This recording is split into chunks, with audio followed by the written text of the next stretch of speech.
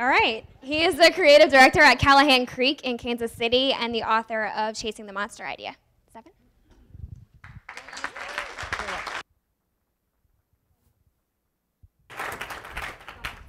Don't touch that. Do you want it as a souvenir? What's going on? Woohoo! Woo! Woo! Hey, that was me. All right. Well, thanks for coming out. You know, one of the things I've done here in the last couple of days, done a lot of workshops with you guys and seen how, well, frankly, how utterly twisted most of you are as we start getting in, generating some ideas. But also how many stories you guys tell. And I love listening as people come in and sit down at a table full of arts and crafts materials and the stories that they end up telling each other. You know, story is such an important part of the way that we communicate. So to start us off, I'm going to tell you a story. And we're going to get a little into sort of a fantasy world. So let me set the setting for this. The year is, oh, you see that? The year is 2602. And we have found a way to travel into space and colonize other planets as the human race. And we have found out that we are not alone in the universe, that there are other alien races out there. And they are pissed at us because we do what we do, which is colonize planets, take over their worlds. And we find out that these aliens, they are very large, and they are very scary, and they have got advanced technology, and they don't like us.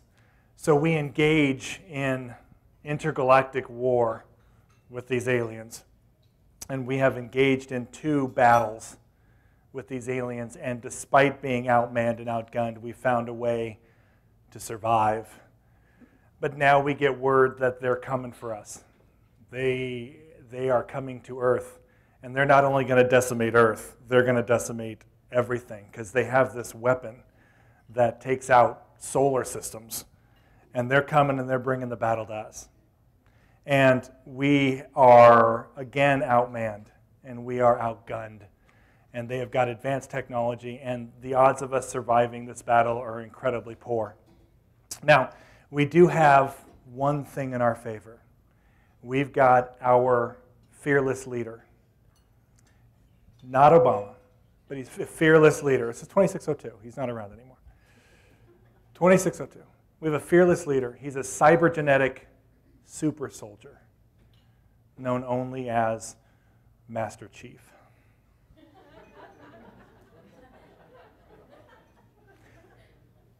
The people who are snickering right now are video game geeks, just so you know. Now, Master Chief leads us into battle and sacrifices everything, and we manage to win this battle. And as the human race is known to do, we build memorials to Master Chief, museums to the battle, to celebrate his bravery and leading us through this war. Now, obviously, what I've explained to you is not a movie plot or a book, piece of science fiction. It's the setup to a video game, Halo 3. Now, what makes this video game relevant to us in the advertising industry is that the campaign for this video game represents a fundamental shift that's happened in our industry that few people have recognized. And this particular campaign happens to provide all of the elements to represent this fundamental shift. This campaign for this video game started with live action trailers, real people in costume, filmed during this supposed battle, which doesn't sound all of that amazing yet. This happened about 9 months out of the release of the game. And then this incredibly complex alternate reality game called Iris started, which was telling the story between the end of Halo 2 and the beginning of Halo 3. and it had planted websites, and it had bits and pieces. This is going to be fun. Bits and pieces of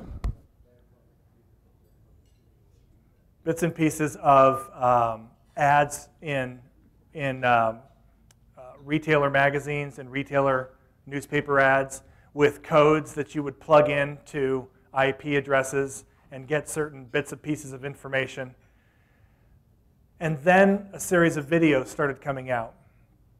And these videos came out online, and they were set in the future, after the war, some 50 years after the war, with supposed soldiers who had grown old coming back to the Museum of Humanity to explain the bravery of Master Chief to a documentary film crew who was documenting this particular battle.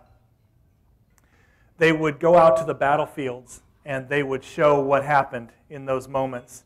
There was one where a soldier went out, he's 70 years old, took the documentary crew out to this area, this kind of opening in the field, and had some lights that were there to show it. It was at nighttime. And he was explaining that they had to spend, him and his whole platoon had to spend the whole night bunkered down in this ditch while the enemy stood above them. And they had to stay in complete silence because they were out of ammunition. And they had to wait until morning, until Master Chief got there to save them. And they couldn't make a sound or else the enemy would decimate them. And they stood in complete silence for hours, just waiting to be found out in the complete darkness. And you hear the documentary film crew director say, "Can we turn the lights out to see how dark it was?" And he hesitates, and he says, "Sure." And they turn the lights out, and it's pitch black. And all you hear is just a real faint whimper, just a little one. The exact type of reaction that you would have if this battle had actually taken place. So the campaign continues forth. They built a 1,400 square foot diorama of a particular moment in this battle.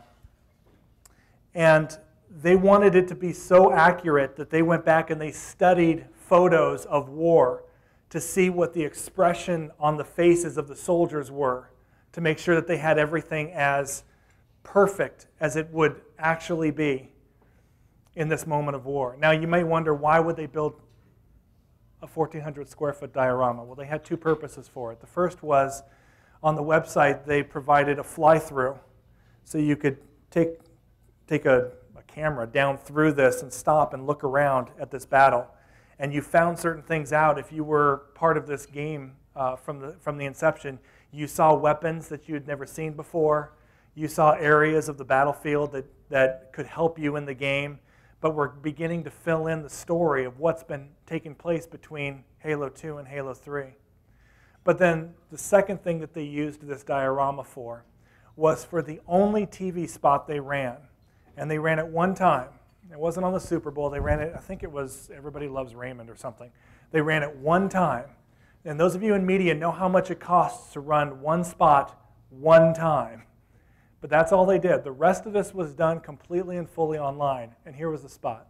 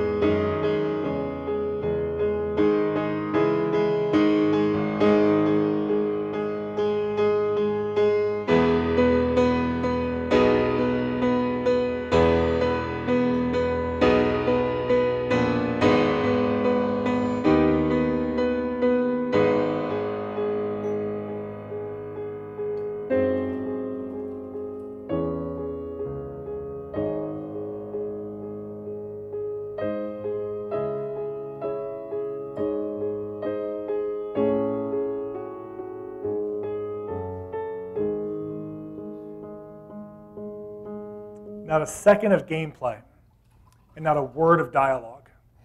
And I want you to remember who the audience for this is. 12 to 23-year-old boys, men. And you're going to put in a spot that has no gameplay and not a word of dialogue and tells a very advanced story. on everybody. I may be wrong on the Everybody Loves Raymond, but it ran just once, right? So you've got a very interesting direction that they've taken. Ad agency was given a $40 million budget on this campaign. It's a video game to 12-year-olds. What this campaign represents is a shift in our industry, a shift in the very purpose of the creative that we generate every day. To understand this shift, it's important that we understand what creativity really is. And that's, if there's been any theme to this the last couple of days with the workshops that I've done and today, it should be this, that creativity isn't a mystical force. It isn't something that shows up out of nowhere that we don't control. Creativity is problem solving, and it's done so with novelty and relevance. Those are the two pieces you need to be creative. You need to understand that because this shift in the purpose of advertising creative that this particular campaign represents, it's built around this paradigm alteration that the audience for this particular campaign, being 12 to 23-year-old boys, that they participate in an action that most of us participate in, but it is media to them. It's how they consume, and it's very important to understand it. Advertising had always historically put product as hero. That we lifted up the product and we told of its benefit. And we said, isn't this a wonderful product? Let me tell you about it. And you will see exactly why it is so great. Every ad we create has a photo of the product and a bullet list of all the things that it does. But in the context of this shift that we're seeing, it is no longer about product as hero, but it's about consumer as hero. It is no longer about what the product does. It's about what the product makes you believe. It's about how the product makes you feel. When Apple shows you FaceTime, they don't show you how many pixels are in the resolution. They show a expectant mother announcing that she's pregnant to her husband because that's how it makes you feel. It has nothing to do with what the product does. That's implied. We use rational purchase drivers in order to do this. Product and price. Here's what the product does. Here's how much it costs. Those are rational purchase drivers. That used to be the foundation of everything we as advertisers did. We would put up a product and we would tell about its price. And that was it. But it is no longer enough. Rational purchase drivers are now the cost of entry in our market. To be successful, we now have to find out what the emotional purchase drivers are. What is the experience that this product provides in addition to what it is, in addition to what it does? How will this product make someone feel? What's the equity of the brand behind this product? Is it a brand that I can trust? That stuff never used to matter. The product was everything. Now it does. Advertising's purpose from 100 years ago had always been about memory. How do I make my product, or how, as an advertiser, how do I make this product memorable? We would use reach and frequency to do this. We would use jingles, things that were catchy, things that people would help them remember. We would use bright colors and try to own color schemes so that when they saw it on the shelf, they remembered. It was about memory because you were going to get a marketing message, and then at some point when you were going to make that buy decision, we needed you to remember us. So we hit with as much media as we possibly could with the catchiest jingle that you couldn't get out of your hands. Da-da-da-da-da. I'm loving it. So when you get hungry, you go, da-da-da-da, I'm going to go to McDonald's. It's about memory. But see, then something happened.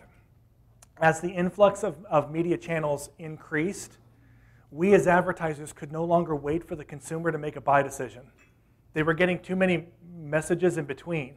So now it became about influence.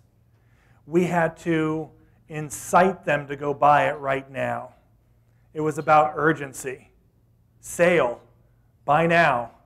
Buy one, get one free. Half off. Today only. It's about urgency. We have to influence the buy decision because we can't take the chance that you would get our message and then something else would get inserted in between.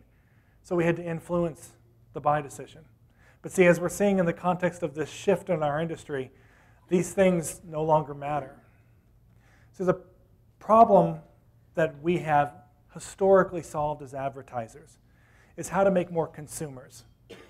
That's our goal. Our clients pay us an ungodly amount of money to make more consumers for them. And we use a variety of media outlets in which to do so and a variety of messages in which to do so. But it's to make more consumers. The problem is that that's no longer the goal. And very few agencies are picking up on it. And we're starting to see some agencies make marks. We're starting to see campaigns like the most interesting man in the world, or the man your man could smell like, or going back 15 years ago, BMW films. We're beginning to see agencies understand this paradigm shift. It is no longer about how do we make more consumers. It's now how do we make more evangelists. Consumerism is now attached to evangelism, and it never used to be the case. The consumer has a power that they never had, and we as advertisers can no longer ignore it. If you had a bad brand experience as a consumer, say you went to Cracker Barrel. You have Cracker Barrel here? There's Cracker Barrel everywhere, isn't there? Say you went to Cracker Barrel and you had some bad green beans. You used to go home and go, dude, never go to Cracker Barrel. Oh, God, I feel awful. And you and your 10 friends would go, yeah, dude, I'm never going back to Cracker Barrel. And you know what Cracker Barrel would say? Who cares? There's 10 of you. It's not going to make or break our business with 10 of you. You can scream all you want. Now, the average Facebook user has 190 friends. Now, don't feel bad if you don't have 190 friends. You're incredibly average to me. Average Facebook user has 190 friends. If you post something, and those 190 friends repost it, and their 190 friends repost it, 6.9 million people. 2 generations of posts. Consumer has a power they never had. Ask Netflix what happens when you alter your service and don't ask permission. Remember what Netflix did? Netflix went from an insane bargain to a really good deal. And people freaked. And they said, we're going to jump ship. And Netflix says, we dare you. And then they did. And then they went, we're just kidding. We'll back it up. Ask Bank of America what happens when you raise the ATM fee by $1. And someone says, we're gonna go to credit unions. And Bank of America goes, we've heard that before. Everyone says it. Credit union day. No, buy no gas day. We've all had those days, right? Well, all of a sudden she posts it and it goes, whoop, whoop, whoop, whoop, whoop, 6.9 million people. And Bank of America's like, just kidding. We were just testing. It's okay. Chick-fil-A day. Right? The consumer has a power they never had. And it works the other way as well. If you're Domino's and you go, we got crappy pizza, and we can do one of two things. We can either keep pretending that we're really not crappy pizza, or we can own this and then spread that message. And so Domino's has completely reversed their fortune based on the fact that consumers have a power they never had before. And that power is social. This is only really in the last 10 years that this has happened. It's no longer about making consumers. You have to create evangelists. And when you do, advertising has turned human. Media are now people. And until we as advertisers bank on that and start understanding that we have got to create content that people will share, or else our message will never get out. Let me ask you a question. Do you remember, not last Super Bowl, Super Bowl before, the Darth Vader Volkswagen spot? How many of you saw it online? How many of you saw it before it aired on the Super Bowl? 34 million people saw that spot before it ever aired on TV one time. 34 million people. It's got 85 million views on YouTube. I want you to think about that dynamic. If you buy media in here, I want you to think about that dynamic. Because it is about evangelism. How do we spread a message?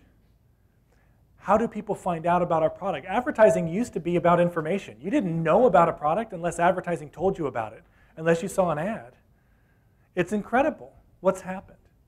So we have to look at that and say, well, what do I do now? How do I create something that people will share?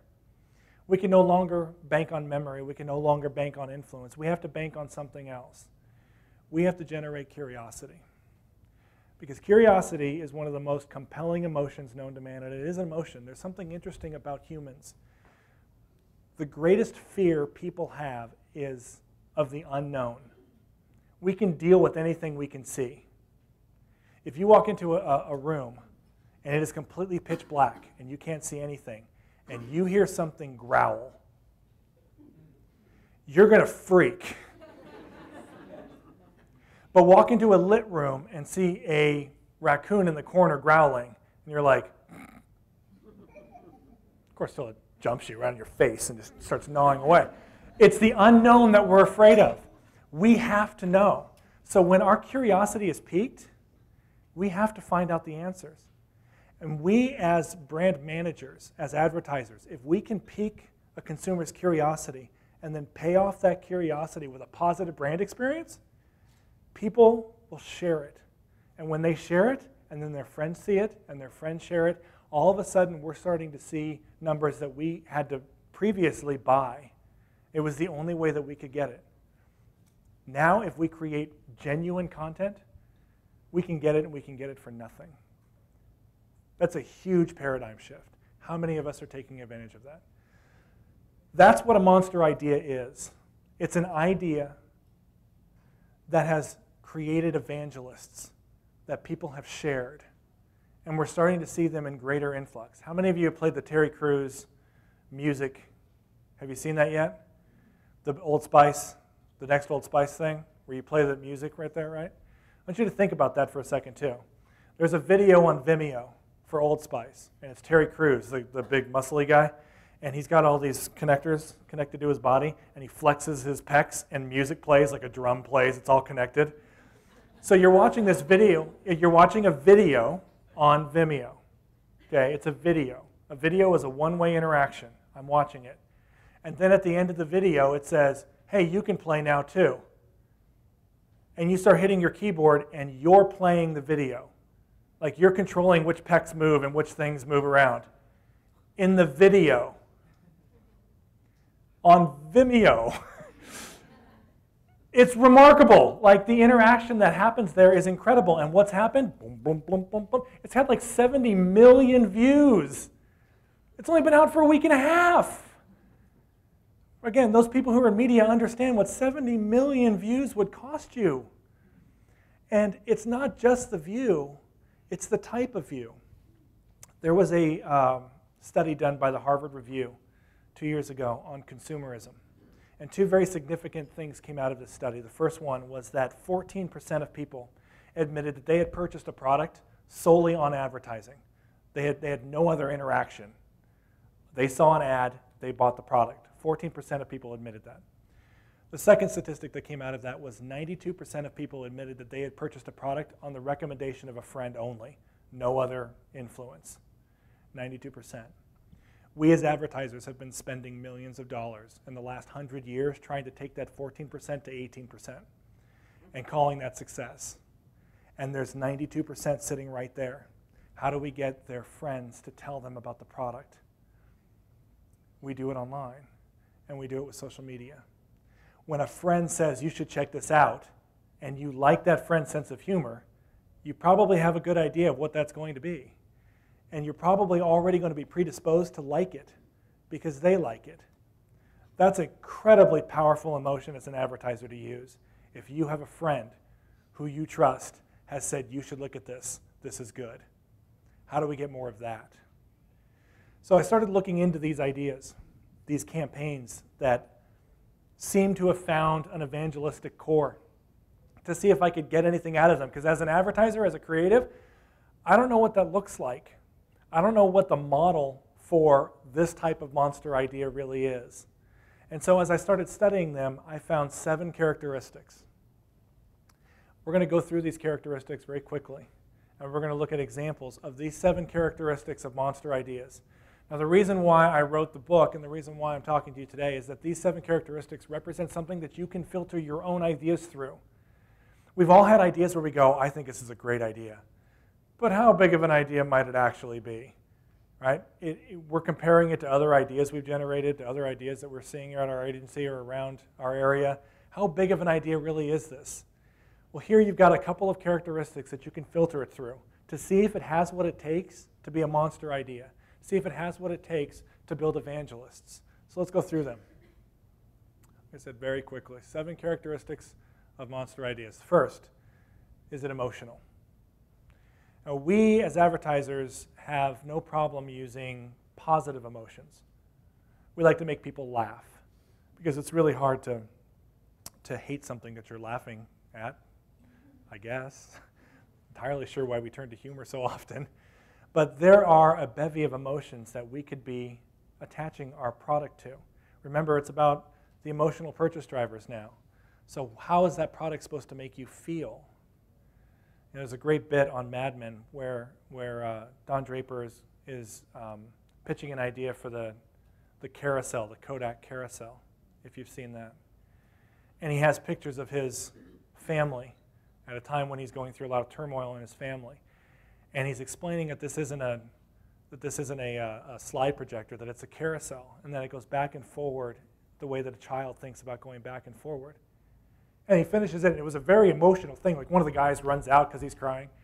And he finishes it, and I can't remember the other guy's name. He turns to the two clients who were in for the pitch, and he goes, "Good luck at your next meeting." It's like, good luck finding something more authentic than that, right? Emotion is a very powerful thing, but it doesn't always have to be humor. Gatorade had a very interesting problem. Gatorade wanted to extend their sales, and they recognized that their core audience is under 30 years old. Why? Because under 30 years old are athletes, typically. So if they want to get people 30 years and above to drink more Gatorade, they have a very big problem. People over 30 don't exercise regularly. 7 out of 10 admit that they don't exercise regularly. If you don't exercise regularly, you're probably not drinking Gatorade. It's not the type of thing that you order at a bar. So how does Gatorade get more men over 30 to drink Gatorade? They invented replay. And it started off as a campaign, and it's got much bigger. And this is what replay was. Welcome to the 87th meeting between the State Liners of Phillipsburg and the Red Rovers of Easton. A 27-yard field goal attempt. It's blocked! The whistle has blown. This one is over. A sister kisser. Time might be worse than a loss. We think we have a score to settle. Gatorade has chosen to team up with the towns of Phillipsburg, New Jersey, and Easton. We're inviting the guys from the 93 team to strap on the helmet and the shoulder pads and replay that game to determine the true champion once and for all. I said to Coach, we're going to kind of come out in sweats and warm up, and he said, no, we go full pads every day. And I'm like, Coach, we're in our 30s. Come on now. My first thought was, who are the crazies that are going to suit it up and try and play football? We shouldn't be doing this. 15 years away from the game, you're just not going to be able to get that kind of finesse in a day. Your eyes are certainly showing concussion. A lot of people out there saying you can't do it. Let's prove them wrong. 1, 2, 3, 10! 10,000 tickets sold out in 90 minutes. The field temperature right now is at 100 degrees. They look at your age and they say you can't do it. They didn't look at your heart. They've got to look inside of you. Get your expert on and play the damn game. No matter how old you are, 8 to 80, blind, cripple, or crazy, you're always an athlete. Damn straight, let's go. I got about 10 different teams that I played against that I'd like another shot at. Blind, cripple, or crazy, you're always an athlete. Most guys, when they were under 30, played something, and they knew that if they could make them believe it again, give them something real, something authentic that was in them, that they would take it up again. Now, I don't know if they'd go so far as to take up football again, but that they would re-engage with an active lifestyle, and they were absolutely right. Quadrupled Gatorade sales in that market in 4 months. That's, for those of you who are in the business long enough to know what quadrupled in a market means, is ridiculous. How successful it is. It was so successful, Fox Sports has picked it up. It's still running. It's in its 4th season. And every season, they find 2 teams that play 2 sports of some form. It's not always football. And they pit them up against each other. And they follow both teams in their training all the way up to the game, which is always the final episode. It's awesome. And every time I see an episode, I go to the gym. It works. Are the ideas that we're generating emotional? Do they touch on something authentic to the audience that we know? Something that's real to them? If we do, we have a chance for a monster idea. Number 2, is it experiential? We seem to think that everything is experiential, that we can put up a website and that's experiential. It's not. Experiential is something that saturates you, that meets you where you weren't expecting. And we've had opportunities to see that sometimes when we've walked into some place that's branded that we didn't expect it to be and go, oh, that's really smart. I hadn't thought about that. Are we bringing our message to people, or are we expecting them to come to us? Really great ideas, monster ideas, meet people where they're at. I'll give you an example, Domino's Pizza. Now, Domino's Pizza here, we already know their struggles here. But in Europe, Domino's Pizza isn't struggling at all. See, in Europe, it's actually rare to have delivery pizza. And the way that Domino's makes pizza is an American way of making pizza. And it's just fairly unique. There aren't that many doing it. So Domino's wants to extend their delivery reach. And in order to do that, they have to get people to understand that they can order pizza not just at home and not just at work. Those are the 2 places most people order pizza, at home and at work. They want them to know that within their delivery radius, they'll deliver pizza anywhere. It doesn't have to be home or work. It could be anywhere as long as you're within the circle. So they created the Domino's doors. And they placed them, this is in Amsterdam, they placed them around the areas. Parks, beaches, any place.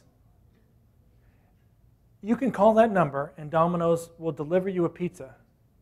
And they'll come up to the door and they'll ring the doorbell.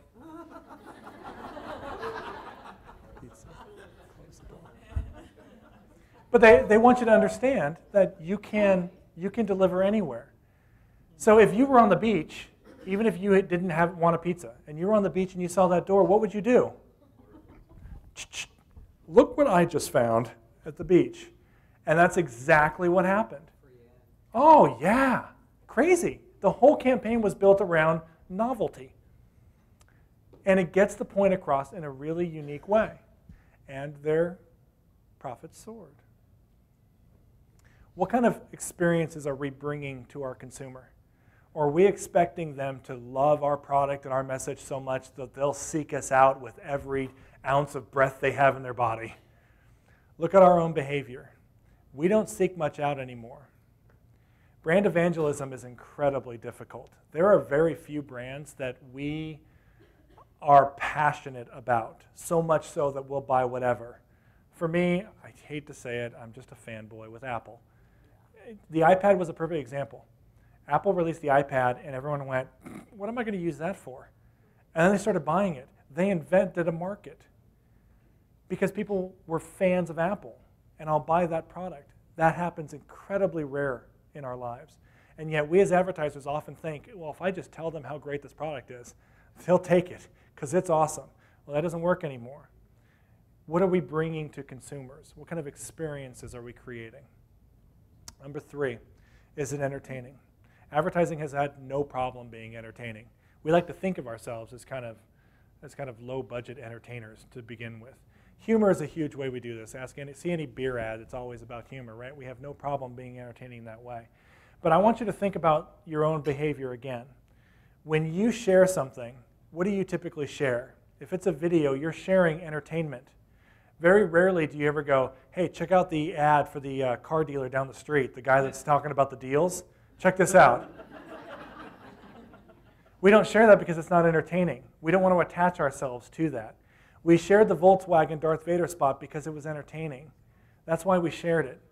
So when we as advertisers create content for our clients, are we thinking about how they share, about what they would share, about the entertainment value within that? Because if it's not entertaining, I don't care how great a deal it is. No one's sharing it. This is what I drive. I drive a Jeep Wrangler. I have since college. I love my Jeep Wrangler. It is, to some degree, one of the few brands that I actually do consume to the level of brand evangelism. When I got married, 2 years after I got married, my wife says, I'm pregnant.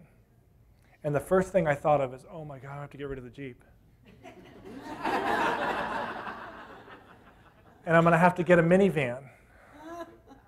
Because this is what I thought a minivan looked like. And this is the, like, I'm not thinking about fatherhood and throwing a ball and growing. I'm thinking, my God, my Jeep. And Toyota knows that's how young parents think. So when they want to sell you a Sienna, they don't want to sell you a minivan. They want to sell you a swagger wagon.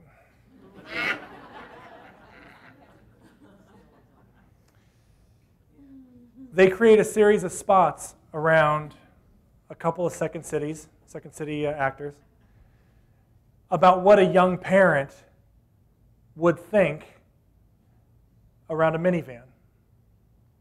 Frankly, the idea of owning a minivan used to make me cry myself to sleep at night. But I gotta say, my Sienna is great. It's super stylish. Oh, and the available dual view entertainment center, awesome. Hold on, I just finished episode 8. Oh boy, if I wasn't married.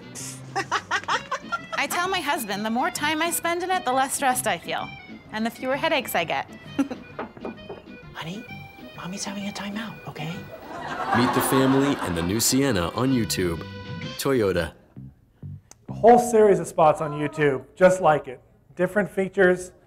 The only criticism I have is with the word stylish. No one ever, if you're a writer in this room, never use the word stylish. It has no meaning. We don't know what stylish means, so stop using stylish. But outside of that, very funny. And there's a whole bunch of spots that really relate, of the dad taking the kid to the park, talking about how cool it is to drive the Sienna and how unique it is and how much it represents his style as a dad, and then seeing one of his friends who had bought a Sienna too and getting all pissed because he bogarted his style and couldn't get a style of his own and packs up his kid's stuff and gets all mad and leaves. They're hilarious. What are we doing to create content that's entertaining for our clients? What are we doing to take their messaging, authentic messaging, and turning it into something people will share? Our own behavior is a perfect opportunity to this. Go back, now that you have timeline, you can go back and look at all the things that you shared. And I guarantee you, most of the things that you shared, 99% of the things you shared because they were entertaining. That's how we share. So when we create content for our clients, why do we back away from that? Mostly because our clients go, I don't want you to make fun of this, or I don't want you to be funny. They found a way to be authentic in what they did. We should too. Number 4, is it novel? Novelty has been the hallmark of creativity since the inception of time. How different or unique an idea is how we designate it, whether or not it's creative. When we think of an app idea, which we all have, thought up an app idea, and we go, oh, what if we use the camera and use it as a magnifying glass so you could read it? And then you go online and you go, oh, there's 27 other apps that do the exact same thing. Oh, must not be a good idea. Screw it, I'm going to go someplace else. We looked at the fact that it wasn't different as why it wasn't a good idea. The reality was it was a good idea. So good that 27 other people have done it. Novelty is the hallmark of creativity. If we want our ideas to be noticed, we have to have some level of novelty in them. But we get this misconception that novelty means completely 100% different. The reality is we as a society don't like this much change. This different is hard for us to consume. They've had the technology for electronic cars for years, and they haven't put them out because it's too big of a change in our society. They have to put them out in little bits and pieces. Sometimes little novelty is all it really takes. If you do something just slightly different, if you use something that people normally associate with your brand or product, and then you just twist it a little bit, it's enough to get noticed. This is Sweden. And outside of looking oddly phallic, Sweden's known for a few things. One of them is wonderful chocolate. But if I say Sweden and brand, what do you think of? Thank you. Volvo is one of them. Volvo always comes up. You think of IKEA. I think of IKEA. Now, IKEAs are in Sweden. They're like Starbucks here. They're on every corner. Cities will have 2 and 3 and 4 IKEAs. How many IKEAs do you need? They have so many IKEAs. So if you're Mumaw and you're this guy, and you're opening up an IKEA, and there are 2 IKEAs within 20 miles of you, and you're opening up a new IKEA, how are you going to generate business? This is Gordon Gustafson. Gordon's a real dude. He's the general manager of IKEA. And he goes to IKEA, who usually does all of their own corporate advertising, and says, can I do my own stuff? And they say, well, no. But you can take $10,000 and do something. So he goes to an Oslo-based digital firm and says, I got 10 grand. What can you do for me? And they say, well, we'll put up a Facebook page. And everyone's like, oh, Gordon, you could have done that yourself, dude. Saved yourself 10 grand.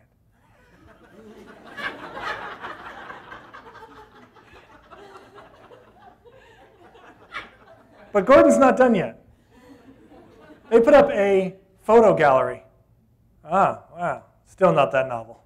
Lots of photo galleries. If you know IKEA, they put them, they have all their furniture in rooms, right? So you can see what it looks like. Until you recognize that whenever Gordon puts a photo up of a room from IKEA, the first people to tag the items in it get it for free. Ooh. Something you see every day, just twisted just this much. He goes from 0 fans to 25,000 fans in 4 days. And every time he puts up a photo, it gets tagged. Now, I've never fully understood this, because if you think about the model, you're going to share, hey, you should friend this because, or you should become a fan of this, because then if you tag it, aren't you bringing more competitors into this? Like, wouldn't you want to keep that secret? Didn't work out that way. Everyone was saying, look how cool this is, check this out. And all of a sudden, Gordon's off and running. Just a small twist to something we already see. Now, Facebook had to pull it all down, because anything that's truly unique, Facebook has to pull down. Can't tag things with your names that aren't you. So, but it's up for a week, and that's all he needed. Small twists. So we can't use that now? No, you can't use that. Well, what's another way? Well, hold on. Give me a couple of minutes. I'll think of something. Yeah. Let's not think of massive change. Let's think of small change. What can we do in the context of the media that we have and just turn it a little bit so that people notice it? Just small changes can create monster ideas. Is it authentic? Advertisers, mostly the creative side, I will fully admit, because I'm on that side. I'll even say it that way. Most creatives are willing to sacrifice authenticity for novelty.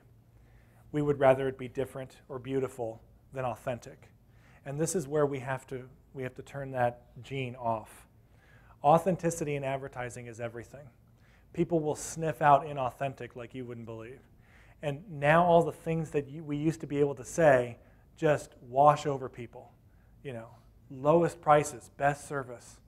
How many of us have written that in an ad? It doesn't mean anything. We can't prove any of it.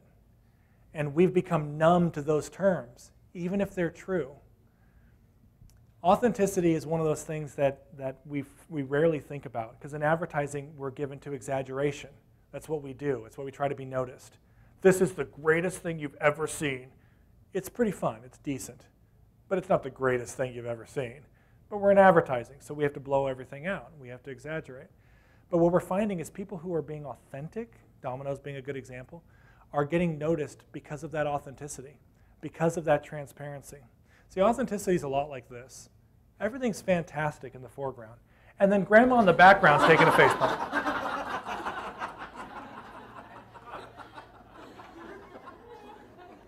We skin what people see wonderfully. A touching moment between a young couple, and mom's got her nose on the cement. Because it's inauthentic. Our message isn't real, but we frame it to be. Now, authenticity is usually best seen when it's not there, when we see examples that aren't real. Sony had some problems a while back when they had fake blogs out of video gamers who were talking great about the PlayStation. And come to find out, they worked at Sony, and they found that out. And then, of course, what happens. Oh, this is all fake, and Sony's trying to play you, and the whole thing happens, right? Because when authenticity is not there is when we most see it. So if you're a brand like McDonald's, you do so much advertising, you're going to make some mistakes. You're going to make some bad calls. So McDonald's does what any brand would do, which is if we want to reach a particular market, how do we reach them? Well, let's use the language of that market. So if you want to reach, say, young urban youth, it seems like a good idea to use the lingo. But it rarely ever really is. So you come out with banner ads that say, double cheeseburger. I'd hit it. I'm a dollar menu guy.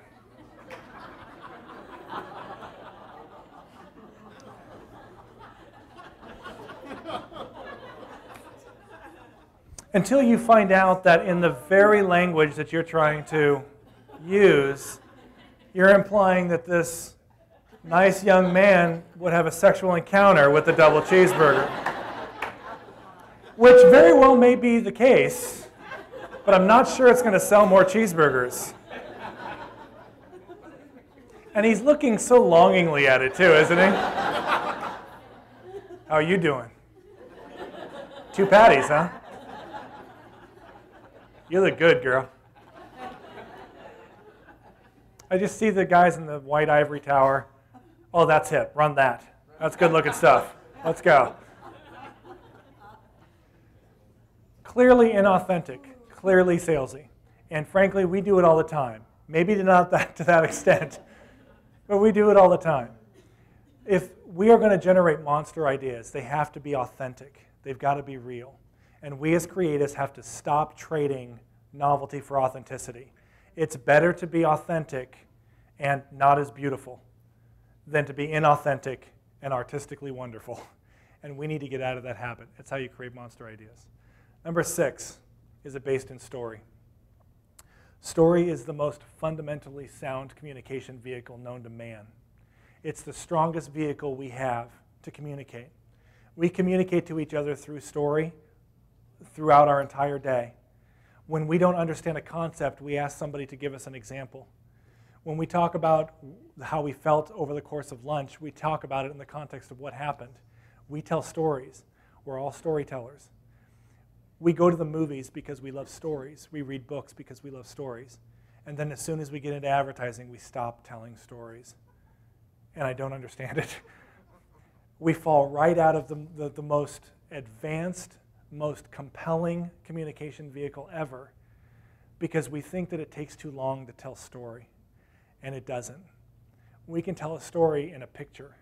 There was a great shot, I don't have it up here, I should have brought it. There was a great, I think it was for the Paralympics, where it was a 2-page spread of a guy who got into an accident, and it's like the ambulance, and then the stretcher, and then it's a physical therapy, and then or it's his amputation, and then physical therapy, and then him like sweating through weights, and then him walking, and then him running, and then him entering the Paralympics, and it's all in the context of one 2-page spread, and it is a compelling, strong story. Story is so compelling that we've completely left it on the table as advertisers. And there's an opportunity for us to do so much more. The things that we share, they're story-based. We can tell stories in a minute that other advertisers have been trying to tell over the course of their entire existence. And I'll give you an example. Virgin Mobile is not that big over here. I think Sprint owns Virgin Mobile over here. But in Europe, Virgin Mobile is very big. And if you're Virgin Mobile and you're selling a product that everyone else sells, we see it every time when we see a cell phone ad. It's like, okay, it's the Galaxy S2. It goes online, it checks email, it's got a great picture. It does what every other product does. Slight variations, but if you have no differentiating factor, what do? You can stand up and you can hold the product up and you can put bullets next to it and you can say what a wonderful product it is. This is fantastic, it's got all this resolution. Or you can choose to tell a story.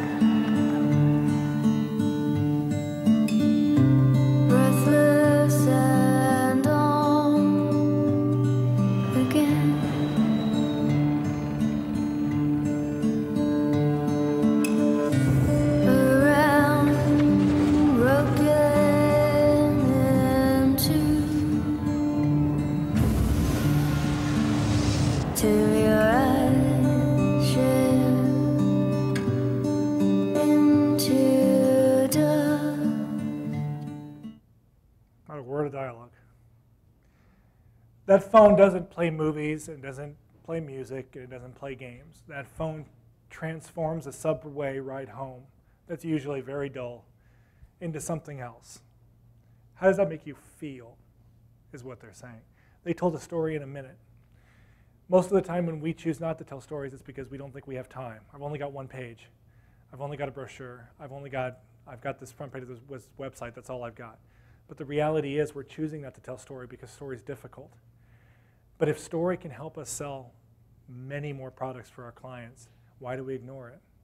Story is one of the most fundamental characteristics of monster ideas, and something that I think advertising could take a heavy hit in our ability to tell great stories.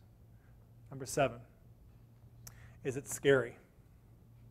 Monster ideas are scary because they're monsters, because there's an inherent risk with them. And it's scary to generate them, it's scary to share them, it's scary to pitch them, it's scary to put them in the world because you have no idea if they're going to work. There is no ROI model for some of these ideas. There was nothing that Wyden Kennedy could show Old Spice and say, if we get Terry Crews to flex his pec muscles to music, we'll sell more Old Spice. There is no model for it, which is what makes it so scary. So ideas are going to be scary. There was a great ad man who once said that a really great idea makes everyone in the room just a little bit uncomfortable. Just a little. Clients, creatives, account, everyone. Just a little uncomfortable. If the ideas that you're generating are not scary to you, then there's no chance of them to be a monster idea. Because if they're not scary to you, that means that you've got an example already of what that idea can do, and then you know exactly how it's going to perform. McCann World Group knows a thing or two about scary ideas. McCann World Group is one of the largest ad agencies in the world. And they had their largest client come to them and say, here's what we're going to do. You have performed for us well in these last 2 campaigns you ran for us. We're going to give you the largest budget we've ever given you. Don't screw it up. So they start in the ideation process. What are we going to do with this campaign? They've got 2 models in place, already working. Safe models to take. 2 junior designers throw out an idea, and the CD's like, crap, that's really good. Now what do we do? Because I was perfectly fine taking the model that we knew was going to work, and now I've got to think about this. And I want you to think about what you would do in that situation. Would you take the safe model that you know, or would you take a flyer on something unusual? McCann takes the flyer. And instead of putting pictures of their product in their ads, they built a 1,400 square foot plastic model for Halo 3. $170 million on its first day. One day. It's a video game. $300 million in its first week. There are 99% of films don't make $300 million. 5 films a year for their entire lifetime. More than 1 million people played it in the first 20 hours it was around. This is my favorite stat. 27% drop in movie attendance on the weekend it launched. From the previous year, and I went back and looked at the movies, and every time I'm going to get up and do this talk, I keep thinking I need to bring the list of movies. They weren't duds. It wasn't a completely blank weekend. There was something in there. It was a Jennifer Lopez movie or something. It was in there. It was a decent movie. It wasn't all crap. The goal was to sell 1.5 million copies. If they sell 1.5 million copies of Halo 3, they're the best-selling game franchise of all time, and it's the best-selling game of all time. If they can sell 1.5 million copies. In the first 3 months, they sold 8.1 million copies of a video game. What I read here is that they understand this fundamental shift, that they created content that was evangelistic. They couldn't get those numbers if people didn't talk about them because, frankly, they really didn't advertise. There wasn't a lot of media out there for it. They ran one spot one time. One spot one time, 8.1 million copies. All in the power of the consumer. What I also read out of this is that there has never, in the history of this industry, been a better time to be a creative Because the two things that usually were obstacles to creatives, to creating really great ideas and getting them out there in the public, were technology and distribution and clients. But you could generate anything now. You could make it yourself. I've seen amazing things done on iPhones from a video standpoint. You could put out content. Distribution is no longer an obstacle. The only obstacle is the idea and how monstrous it really is. So for you students coming into this industry, you're coming in at the exact right time. But you have a chance to do something that we didn't do. You have a chance to come in and not just follow our footsteps, but erase them and do something else. Create monster ideas.